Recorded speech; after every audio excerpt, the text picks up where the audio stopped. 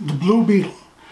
DC is trying to restart their universe basically around this movie, but I mean, they've got so many things going on right now. It's hard to stay concentrated on what they're doing. They've got, supposedly they're bringing the Aquaman movie out, and it won't have a great deal to do with the new stuff. The Shazam movie came out, and not a lot of that is going to roll into the new universe.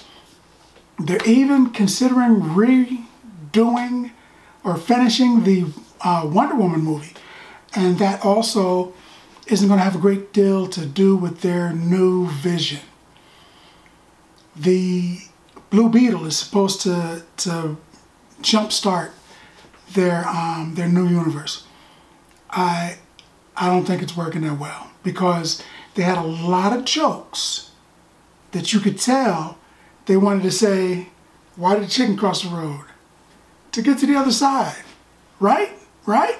And it looked like they told the joke and they waited for the reaction of the audience. I was in the audience. A lot of those jokes didn't have any reaction. And on top of everything else, they had freaking George Lopez in the movie. So you expected, I mean, they had a comedian in the movie. Not so much. Not so much. A lot of people that were at the theater, a lot of people that I've talked to online, a lot of people that I've talked to in just, you know, talking to people, you know, in real time like we used to do in the old days. A lot of people that I've spoken to are wondering why this had to be such a heavy Latin movie. And the answer is because in the comic, it's a heavy Latin movie. And that from years ago, years and years ago. So Jaime Reyes is a Mexican dude. He's Mexican. When he gets superpowers, and his family's Mexican. You know, an enemy that he fights is Mexican. You know, so that's just what it is. You know, nobody asks how come so many characters in the Superman comic book are all white. They, you know, you just accept it. This particular comic book, which translates into a movie, just coincidentally happened to be predominantly Latin. One of the things I didn't like was the villain. They're missing the point on villains lately. A lot of villains are missing the point. Thanos was a good villain because he cared about what he was doing. He wasn't just waking up evil saying, I'm going to throw a baby out a window. He wasn't doing that. He woke up and said, there's a problem and I have to be strong enough to fix it. People aren't going to like what I got to do, but I'm doing it anyway. And he thought he was doing something for the betterment of people, and he was determined. He thought he was doing the right thing. He just had to be strong enough to do it. Killmonger was a great villain. He had an idea of what could happen. He saw oppression, and he saw that, oh, if I go here and get this strength from these people, I can use it to stop the rest of the world from being oppressed. He thought he was doing the right thing. Now, he was very angry. Both of them were angry. But they thought that they were doing a good thing, and they were determined. A villain is more intriguing and more dangerous if he truly believes what he's doing is the right thing to do. He can't be swayed. You're not going to talk him out of it. In this movie, they had a villain, but they didn't show you until the end that he thought he was doing the right thing, and it was too late then. You couldn't sympathize with him. You couldn't say, oh, well, those guys in that room are dead because this guy believes he's doing the right thing. He was killing people, he was doing stuff, and you were like, why is he doing that? There was no backstory, there was no nothing, and then you get it. The heroes were killing people and joking about it. And it's part of that. I guess they were trying to be comical, but I'm looking at it and I'm thinking they're murdering people, man. They're killing people. You're supposed to be protecting people. You're out there killing people. That's not right. his family is a part of the comic. His family is a part of the story. I did not like his family being this much involved in what was going on with him.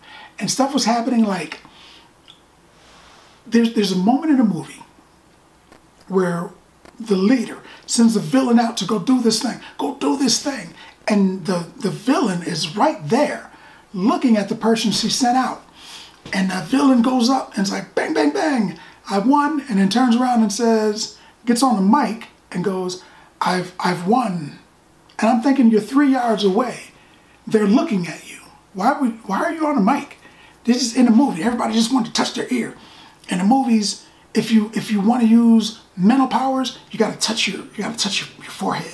I mean your temple. Boop, boop, boop, boop, boop, boop. I'm using mental powers. That's to let the audience know.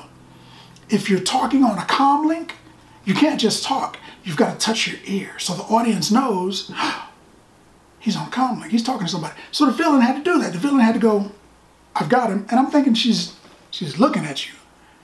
I mean, she could literally take 3 steps and be standing right next to you. She's right there. Why are you doing that? Then there's a thing where somebody gets into an accident and this thing falls. I don't want to get into deep descriptions. This thing falls. These 2 people are holding hands. This thing falls and they're like, oh, look out. And it pushes, the other person gets pushed. And this thing falls that should be the size of like a room, right? Should be at least 3, 4, 5 yards across, but they're only inches away from each other when they show it. And I'm like, what? There were a lot of mistakes in this movie, a lot of mistakes. Now, in most movies, in almost every movie, you got to suspend belief. I saw a movie about a superhero, about an alien that came to Earth, looked like a regular everyday white guy. He's an alien from the other side of the universe. Came to Earth, looked like a regular everyday white guy, put on glasses, put his underwear on the outside of his pants, and would fly through the air. One day, he punched a bank robber and knocked him out. Another day, he punched a meteorite the size of the planet, and the meteorite blew up.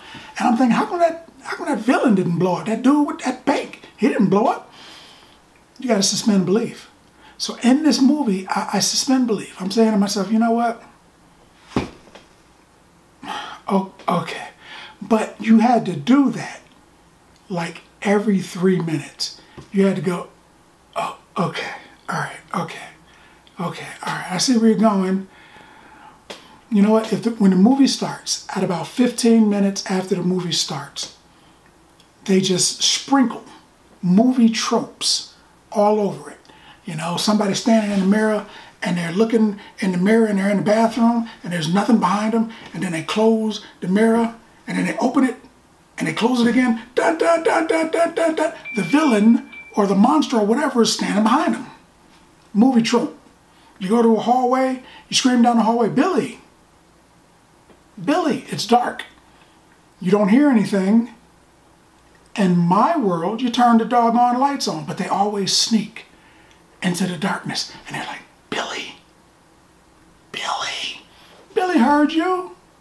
If he's not dead or possessed by a monster, what, did he suddenly go deaf and he didn't hear you? If I'm in my house and I call out and I go, Billy, and Billy doesn't answer, 1, if it's dark, I'm gonna turn the light on. 2, I'm gonna call him again, but then I'll probably call him on the cell phone. I'm not going into the darkness looking for somebody who's clearly not answering me. Whatever's stopping them from talking is probably gonna stop me too.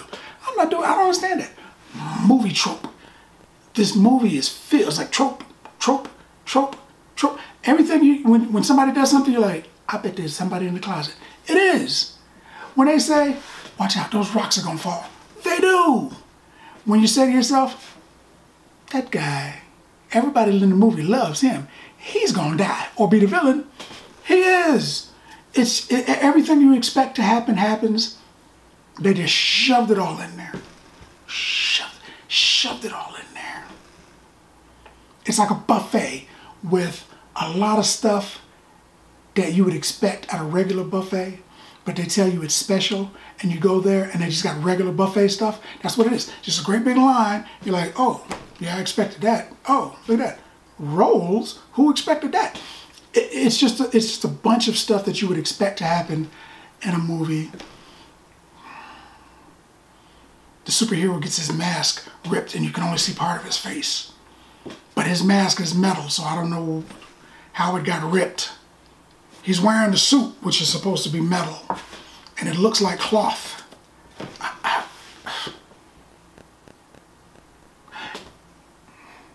It was an okay movie, don't get me wrong. It's a superhero movie. People are going to go see a superhero movie. If you weigh it against the regular movies, it might do well. It probably will, financially. But it's not going to do well against other superhero movies. This is not the movie.